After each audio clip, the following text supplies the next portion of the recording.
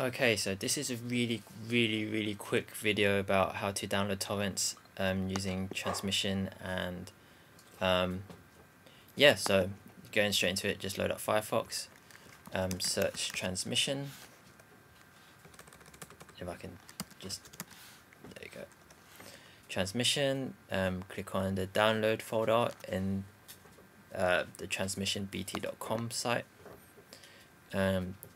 Just download the latest one, which is 1.76. Just click save. Once that's saved, it should appear in your downloads folder. I have two here for some reason, so just delete that. Once you double click it, it should load out a window with an icon in it. So if you just go to applications folder and drag this over there, and then from here you can launch it or just drag it down to your dock, which is what I'm going to do. Open it, let me close some windows, and there you go, you have now officially installed transmission. If you just inject the image, yeah, okay. So to download files, basically what you need to do is go onto Mininova or your favorite download torrent site, and just look up anything you want to download in the search menu, or whatever. I already downloaded the torrent, but basically you could let me download it again. You can basically download this. Just click download this torrent, and you can click save file or open with transmission. I'm gonna save this file first because I want to show you how to do some stuff before that. So once it's saved, it should appear in your downloads folder. So let me just do this.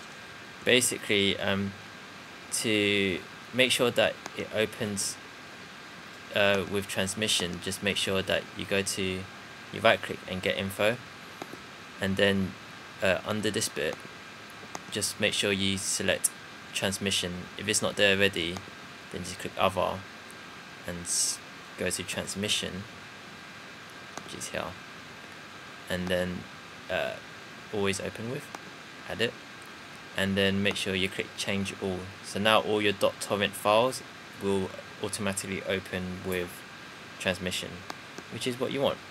So once that's done, just close it, and you can double click this.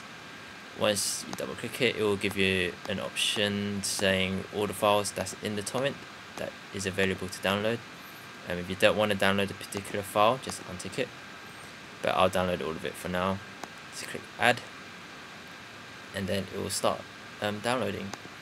So yeah, things you can do with transmission is you can change your preferences and stuff, select how much upload and download, like your upload and download rate, and also like the amount of people you wish to connect to. If you want to limit it to like around 50 or whatever, then that would be cool. But yeah, like basically you mess around with the settings to get your perfect ideal speed, and yeah, that should be it. So let me just wait for this to finish downloading, and I'll quickly show you. Basically once it's done, it will give you a nice little ping sound, and you'll automatically start uploading. Basically when you upload, it means that you're sharing the file with other people now, which is a good thing,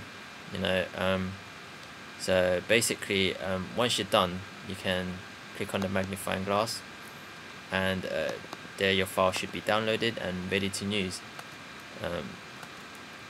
Cool. So yeah, you can view your files while you're uploading at the same time, but once you're done, you could just stop it, just pause it and it will stop, and you can restart again by pressing that little button again.